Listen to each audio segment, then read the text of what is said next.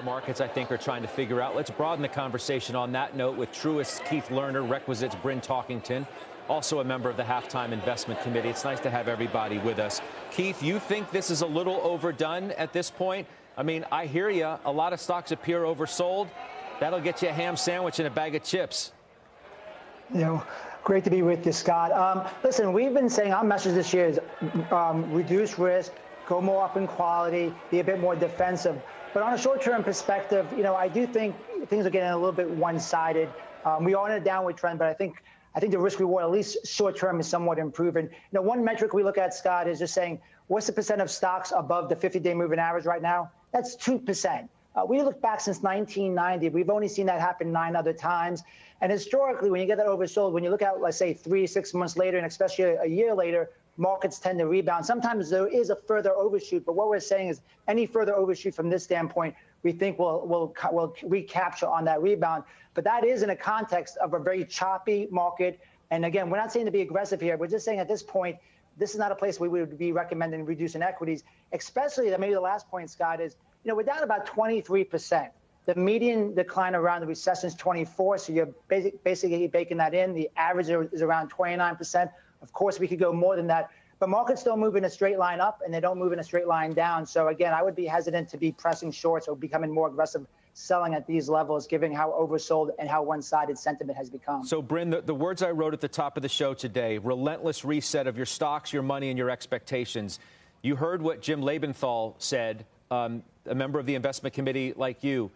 It doesn't appear as though he has fully reset his stocks, his money, his expectations for where we go here.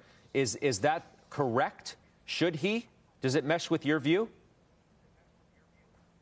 Well, I mean, Jim has a discrete basket of names, right? And so you have to, that's so important. He's not buying the broad market. He's buying these discrete basket of names. So he could actually be wrong on the economy, but be right on his names because he has high quality names.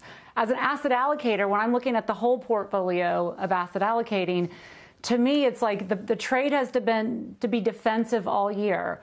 What I think the market's in this conundrum, and you and Jim were talking about jobs, is that the Fed actually wants unemployment to go higher. And so the Fed is like pressing on that. They're tightening financial conditions. And so they're actually wanting the consumer to get weaker, because that's what happens when you raise rates and, which has never happened, at the same time, you're actually reducing the balance sheet. And so this really strong financial tightening that's now starting to happen globally, I think we're in these uncharted waters. And so as an asset allocator, you know, I've talked about a lot of covered call strategies. On the bond side, we have ultra short, we have no duration, because we do want to stay invested though, right? Because if you just sit on the sidelines and, to your point, what signals, and wait for the signal's going to be when nobody wants to buy. Right? When Mark Haynes at the bottom, you know, in 2009, there was no positive signals. It was terrible out there. Mm-hmm. And so to me, that's the signals when it gets really bad. And so I don't think actually it's that bad yet. It's felt really orderly and just like this daily grind.